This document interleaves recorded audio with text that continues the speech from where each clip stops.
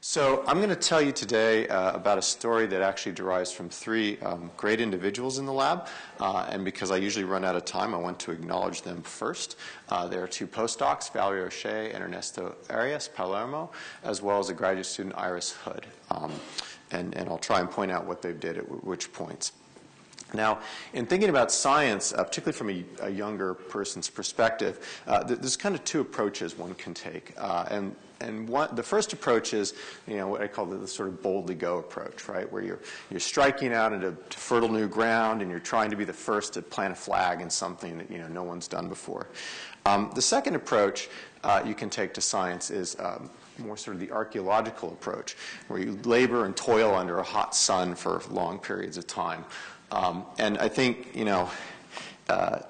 a lot of times people sort of would lump this into eukaryotes versus prokaryotes research. We straddle both camps. I see the utility in both, the Federation approach as well as the Indiana Jones approach. And I think one of the things about the archaeology that's fun, the reason you do it, and particularly why you want to go back and look through old things, is because you never know what you'll find, right? And sometimes you find really important discoveries that have been lurking under our nose.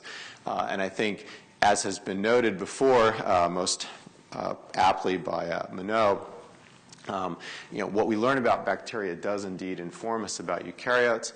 And if you're still wondering why you should study bacteria, well, just think CRISPR and say no more. All right, so I'm going to talk about the bacterial side of things in the lab today. I'm going to talk about an old system that you're all familiar with from your sophomore biochemistry, which is replication initiation in E. coli. The paradigm for this was largely established by the Kornberg, Hurwitz, and Messer groups back in the 1970s and 1980s. It begins with a single origin of replication known as ORI-C that's recognized by an initiator protein, DNA-A. DNA-A binds to duplex DNA binding sites in the ORI-C, and then it forms, in the presence of ATP, a large nucleoprotein complex that we now know takes the shape of a filament that wraps up the duplex DNA. That assembly is critical for the next stage in initiation in E. coli, which is to melt an AT-rich region next to those DNA binding sites. DNA-A catalyzes this, actually, we think, by extending the filament over into this single-stranded region. And the formation of this bubble is the key aspect of what DNA-A does. Because unlike in eukaryotes, where ORC is basically recognizing origins and sitting there, marking it and pulling in the helicase, the MCM helicase for loading, and the helicase itself generates the single-stranded DNA. In bacteria, it's the initiator that generates the single-stranded DNA. Now, that bubble, is, as you all know, is critical for the loading of the replicative helicase. In E. coli, that's DNA-B. And in many bacteria, they have another factor, a chaperone factor known as DNA-C, which serves as the loader. And it's the job of DNA-C to bind to DNA-B. That was first discovered actually back in 1975 by Wickner and Hurwitz. They form a tight complex. It's a 6-to-6 complex. And somehow, DNA-C is able to mobilize, to use the old Kornbergian phrase, DNA-B onto that origin. And that was really worked out in the late 1980s, again, by the Kornberg lab. Now, the way DNA-C does this is it's also an ATPase. Right? And it turns out it's a paralog of DNA-A. So they actually share some features, and I'll have more to say about that in a minute. All right, so if you ask what was the picture that Kornberg developed for helicase loading in the 1980s, it looks something like this. And if you've read any of the classic papers, this would be the figure you'd see from Bramhill and Kornberg. Open complex with DNA-A bound, DNA-ABC, ATP, boom, helicase gets loaded. Right, little magic there. If you go to about 25 years later to textbooks, here's one from one of my colleagues, Cynthia Wohlberger. Not much has changed. Right. Now, you could say, well, maybe that's because it's simple and there's just not much to know. But actually, it turns out that is a big vacant spot because we don't know how DNA-C gets DNA-B onto DNA-A. And we don't know why ATP is required for this reaction. All right. So to begin to understand this, I want to walk you through a little bit about the anatomy of replicative helicases in bacteria and their loaders. So DNA-B is a two-domain protein. It has an N-terminal domain that holds the the protein or forms a hexamer with the protein, and then an ATPase domain. It's that ATPase domain that's the motor of the helicase that also binds DNA-C. And work by several groups, Stites and Chen labs, have crystallized apostructures of DNA-B proteins, and they all form these nice closed rings, and that little N-terminal collar here in blue is what's, again, latching it all together. The helicase loader DNA-C is also a two-domain protein. It's pretty simple. At its N-terminus is a little bit of scaffolding that binds to DNA-B. And at its C-terminus is a AAA plus ATPase domain. And several years ago, a student in the lab, Melissa Mott, determined the structure of that ATPase domain and found that it formed spiral oligomers. And so this is kind of where the field stood, but really up to 2008, okay, so not a huge amount of progress at this point. So what we needed to do is begin to understand the loading reaction was figure out what DNA-C was actually doing to DNA-B. So to do that, we turned to electron microscopy, and I'm almost embarrassed to show this resolution of a reconstruction these days, but this was done before the direct electron detectors. It's negative stain, and it's perfectly reasonable resolution for it to answer what we wanted to answer. So this is the work now of Ernesto and Valerie. It's about 25 angstrom negative stain reconstruction of the 480 kilodalton DNA-BC complex. What we could see is that complex forms a sort of three-tier assembly. There's 6 subunits of DNA-C. There's 6 subunits of DNA-B. And the important thing about this that was gratifying to us was that little helical spiral of DNA-C ATPase domains that Melissa had crystallized fits beautifully into this complex, right? So that spiral assembly, which is linked together by ATP molecules that are bound between subunits of DNA-C, is exactly what you see in this binary complex. So now we're in a position to ask, what's DNA-C doing to DNA-B? And if we look down on a DNA-B ring from the top, this would be the apo structure I showed you earlier. This one happens to be from the Stites lab. And we morph it into the state of the DNA-B ring that we see in our EM reconstruction. You can see there's a very large en-bloc conformational rearrangement which cracks the DNA-B ring, provided it's about a 15 angstrom gap or so between the subunits. And this pretty much definitively shows that DNA-B is, to use the words of Mike O'Donnell from many years ago, a ring breaker, right? It's cracking the DNA-B ring open to allow entry of single-stranded DNA into the hole where translocation is going to take place. Okay, so that's all published. It serves as a preamble for the next set of questions or assumptions, which is that, well, if DNA-C is an ATPase and it's cracking the ring, that ATP must be being channeled some way into doing work, right? It's doing the work of opening up that ring. And that would be a logical first assumption. But as it turns out, there's been a bit of a debate about this.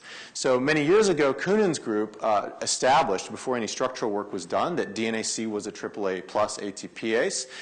This is a very special family of ATPases. For those of us who study ORCs and MCMs and whatnot, we're well familiar with it. But for those of you who are not, AAA ATPases have a set of conserved amino acid sequence motifs that are involved in nucleotide binding and hydrolysis. And these motifs have very specific effects a lot of times on enzyme function, right? So if you can't bind, you often get one set of a mutant that does one thing. If you can't hydrolyze, you get a mutant that does a different thing, et cetera. So those were all there, and the crystal structure Melissa solved, it looked like all those motifs were in place. Shortly after that paper by Kunin's group, Mike O'Donnell's group published a beautiful paper, which has really inspired a lot of our work in this field, showing very clearly that DNA-C was an ATPase. All right? So, okay, end of story. Then about 8 years later, 2 different groups actually looked at this doing different methods, and they could not detect any ATPase activity. All right, so what's going on? Well, moreover, there were some other puzzles in that paper of Mike's. One puzzle was that it turns out that DNA-C needs ATP to load DNA-B onto ORI-C that's been processed by DNA-A. But Mike's group also showed that ATP is not required to get DNA-B onto a single-stranded M13 circle. So why the difference, right? Why should ATP be required for ORI-C loading onto a bubble, but not required for loading onto a large single-stranded region? Okay, so what's going on? So first off, we wanted to go back and investigate, is DNAC really an ATPase? As I mentioned, the crystal structure we had solved. If I zoom in on one of those active sites, we see all the constellation of conserved AAA ATPase motifs and all those sort of right organizations. It certainly looks like a functional active site. And largely following the work of Mike's, and with a few twists, we were able to show that if we look at DNAC by itself, or DNAC bound to various substituents, single-stranded DNA, DNAB, we use a mutant of DNAB that doesn't have ATPase activity. We don't see anything, but if you mix both single-stranded DNA and DNAB, you get a nice, robust ATPase signal. So it does indeed possess an ATPase. You need both the helicase, though, and single-stranded DNA to see that helicase activity. For those aficionados who are interested, it follows nice Michaelis-Menten kinetics. It's about 3 molecules of ATP per DNAC per minute. Okay, so that's fine. It's an ATPase. I think that sort of hopefully settles that debate. But there was a question that came up that still gets to why is it you don't need ATP to load DNAB onto an M13 single-stranded DNA circle? And in looking at the structure and also again recognizing which part of DNAC bound to the helicase, we recognize that it's not the ATPase domains that engage the helicase ring. It's these N-terminal domains. And there's no structure yet determined for these N-terminal domains. There's these sort of gray stalks that are connecting the DNAC and DNAB rings together. But it led us to do an experiment where we basically said, okay, well, if you don't need ATP for DNAC to load DNAB onto M13, maybe you don't need the ATPase domains at all. So we, again, took a sort of a classic experiment. We take an M13 circle with a primer annealed DNAB alone, which is, again, is closed ring, doesn't really touch this. But if you now just titrate in the N-terminal domain, you get a very nice loading signal, which is evinced by this. Actually, it's a loading and translocation or unwinding signal, right? So you can see the product being formed. So the DNAC N-terminal domain by itself is sufficient to tickle that DNAB ring open, allow it to bind to DNA, and then DNAB can go do whatever it needs to do. All right. But then why do you have the ATPase domains? And I think the answer to that comes from this experiment where we compared how well the N-terminal domain itself performs versus the ATPase domains. And what I think you can see is that when DNAC can bind ATP, the reaction is simply much more efficient. Right? So that's really the role of what's going on, is that those ATPase domains are improving the efficiency of loading reaction. And so then the question is, well, how are they doing that? What specifically is going on that would allow ATP to improve that? So we started to dissect what's going on with the ATPase cycle in more detail. Again, here are these various classic AAA ATPase motifs. In addition, there's a region specific to helicase loaders and initiators, which form a single small grouping within the AAA plus superfamily called the initiator loader clade. It's called the initiator specific motif. It's a little extra alpha helix.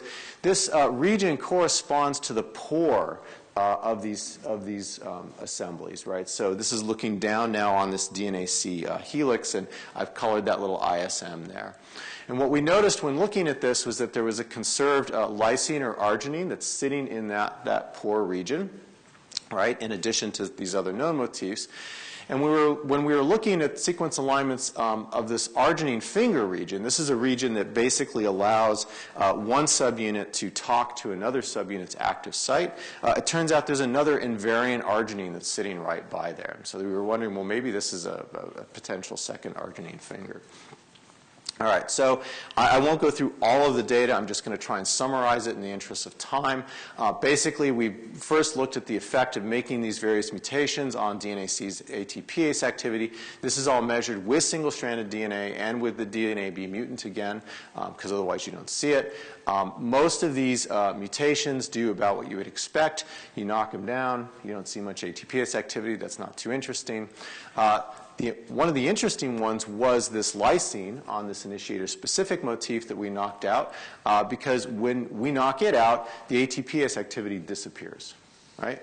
And this amino acid is more than 20 angstroms from the active site where hydrolysis is going on, and it tells us that this lysine is basically a sensor for DNA, because we know that single-stranded DNA is going to bind in that pore. We don't have a crystal structure or EM structure of that, but we now predict that that's going to make a key interaction with DNA. The other was this other arginine, this arginine finger 2. When we actually mutated it, the ATPase activity of the loader went up rather than down. And moreover, it turned out to be active even without single-stranded DNA. So this tells us that this amino acid is a coupler, and its role is to repress the ATPase activity of DNA-C until single-stranded DNA is bound. Right? So we're beginning to see some real sophistication in how this little ATPase cassette has evolved, and that it's got various sensors for detecting when the right bits and bobs are bound so it can do its job. All right. So the next thing that we looked at is a rather peculiar and I think somewhat unappreciated feature of the bacterial replicative helicase. And that came out of this study, which was a study we did as a control, but it turned out to be very confusing till we worked that out. Basically, it's a simple fork unwinding assay. You add DNA-B to this fork. DNA-B threads onto the 5' end. It's a 5' to 3' translocase. You have a fluorophore and a quench, and so when it unwinds in the presence of ATP, you should get a fluorescent signal. Now, you would predict that DNA-B should just be able to do this fine, right, on its own, because it just threads on and moves. And people had done that experiment, and you do indeed see unwinding, but they always used a lot of DNA-B, like 100-fold molar excess to get this to work, or they always had DNA-C around. That was a little puzzling to us, so we were investigating this, and it turns out DNA-B by itself doesn't touch this substrate at all. But if you add DNA-C, or just the N-terminal domain of DNA-C, now it switches on. And so this had told us at the time that the DNA-C isn't just a ring opener. It's remodeling DNA-B in some way to switch on what's otherwise a repressed helicase activity. Right? And so again, DNA-B is naturally inactive, and the loader, the active loading, actually turns it on. And that's somewhat reminiscent, although very different, of course, than the MCMs, which are loaded in an inactive state and then later activated in S phase through phosphorylation, et cetera, et cetera. So it's analogous process, totally different mechanism. Okay, but what are these mutants doing to this activation event? All right, so let's first look at this additional arginine finger, this that we see. So if we make a mutation in it, and we ask what's the effect of that mutation on this DNA-B unwinding activation by the loader, it's about wild types, maybe down 50%. That phenocopies a Walker A mutant. So the Walker A mutants don't bind ATP. That's been shown quite definitively by Mike O'Donnell for DNA-C. So a Walker A mutant likewise stimulates DNA-B for unwinding pretty well. If you make other hydrolysis defective mutants, okay, so blocking ATP binding still allows fork unwinding or activation. If you make other ATPase mutants, though, you get very different effects, particularly Walker Bs, this ISM lysine, this lysine sensor, you knock those down. Now you don't see any activity. You don't see any unwinding by the helicase in the presence of DNA-C. So what this is telling us is that if you block hydrolysis, you repress DNA-B unwinding. And that explains a very old observation by the Kornberg group, which is they found if you just added lots of ATP, or if you added a non-hydrolyzable ATP analog, you would never see unwinding by the helicase in the presence of DNA-C in an OAC-dependent loading reaction. Okay, so how is this working? Why is this working the way it is? Well, to understand this, we turn to a loading reaction that was, again, developed by Mike's group. It's a pretty simple loading reaction. I've already described it a little bit. It's M13 single-stranded DNA. It's DNA-C and DNA-B. What you do is you mix these together. With ATP, you do a short incubation, and then you put them over a gel filtration column. And then the gel filtration column is equilibrated either with no nucleotide, with ADP, or with ATP in the running buffer. And then you run fractions by SDS page, and you ask, where's the helicase with respect to the DNA? All right? So we're doing this now just by silver staining. So we're able to track all the substituents, DNA, et cetera, DNA-B, DNA-C, BSA is in there, just because you always put BSA and everything, I guess. I mean, that's usually the way it works. What you can see is that DNA-B quantitatively associates with single-stranded DNA. So now, in this case, we have ADP, or no nucleotide in the running buffer. So we give the helicase loader some ATP. It mobilizes DNA-B onto the DNA. That DNA-B associates. What's interesting, though, is that the DNA-C also remains associated with the DNA-B. And that's interesting because, if you'll recall, in the unwinding reaction, right, DNA-C is, DNA-B is, if you have a primer annealed to this single-stranded DNA, DNA-B is unwinding it. The DNA-C is still bound. And this is, we know it's loaded because it's salt resistant. Now, if we add ATP in the running buffer, we see something very different. We don't see any DNA-B associated with the M13, and the DNA-BC complex still stays associated. So when ATP is present, you're not getting a stable association. In fact, what we think is going on is that the reverse reaction is happening. You're getting an unloading reaction. Basically, as the DNA partitions itself away in the gel filtration column from the helicase loader, they just come apart. And so what this is telling us is that ATP hydrolysis by DNA-C is necessary to allow ring closure, and that that's important for getting stable binding of the helicase to the DNA. Okay, so my time's about up, or my time is up, so I just want to go back to this textbook view. I think we can say it's not nearly this simple. There are many, many intermediates. We know we have closed DNA-B rings. We know that DNA-C on its own is sufficient to bind and tickle those rings open, but that's not very efficient. When you have but that is enough to activate the helicase. If you have ATP around, the DNA-C undergoes a monomer multimer assembly event on the helicase itself, which stabilizes an open ring state. That allows the helicase to bind single-stranded DNA well, at which point ATP can get hydrolyzed. The DNA-C monomerizes, but the DNA-C can still stay attached to DNA-B. Right? But that allows the DNA-B ring to close, and at some point DNA-C has to come off and you get unwinding. There's many questions about this process. I should also mention we have some new triggers and sensors we've identified, including this second arch finger and this extra lysine. There's many questions about this process still. In fact, the work opens up more questions than it answers.